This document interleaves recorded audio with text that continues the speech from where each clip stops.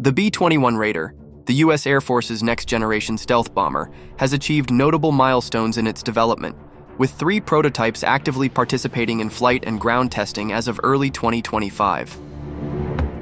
The first aircraft, T-1, is undergoing rigorous flight tests at Edwards Air Force Base, California, to evaluate its aerodynamics, stealth capabilities, and advanced avionics. 2 additional prototypes are focused on structural integrity and systems integration trials, ensuring compatibility with future weapons and technologies. Northrop Grumman, the bomber's manufacturer, plans to expand the test fleet with 3 more Raiders to accelerate validation across diverse operational scenarios. The B-21 incorporates cutting-edge stealth features, including advanced materials and contouring, to reduce its radar cross-section beyond that of the B-2 Spirit.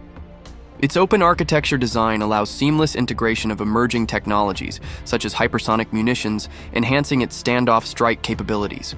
While its payload capacity is slightly smaller than the B-2's, analysts project its operational range to match or exceed 6,900 miles, bolstered by survivability in contested airspace. The bomber's 6th-generation avionics and digital engineering processes have enabled rapid progress in flight testing, with 2 flights per week reported in late 2024. The program transitioned to low-rate initial production, LRIP, in 2024, with Northrop Grumman securing a second LRIP contract by early 2025.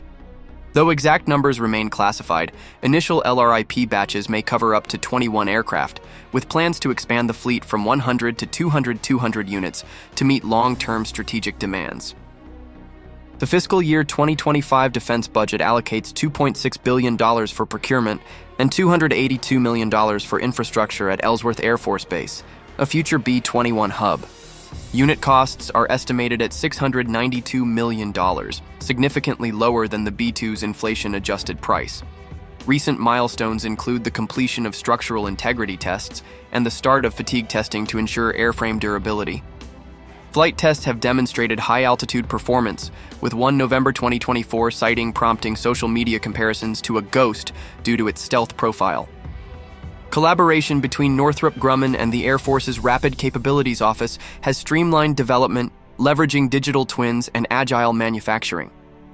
Slated for service entry as early as 2026, the B-21 will gradually replace the B-1 Lancer and B-2 Spirit, becoming the cornerstone of U.S. nuclear and conventional strike capabilities.